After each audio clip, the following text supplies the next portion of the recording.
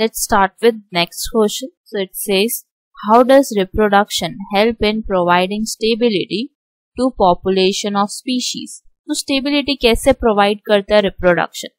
So reproduction, as we know, is a natural process and it helps in providing stability to the population of species by producing new individuals or the young ones of the same species from existing organisms. So reproduction एक natural process है जो provide करता है stability between population of species by producing new offspring. जो existing organisms होते हैं वो reproduce करते हैं to form new individuals of their same type. So that's how reproduction is a continuous process.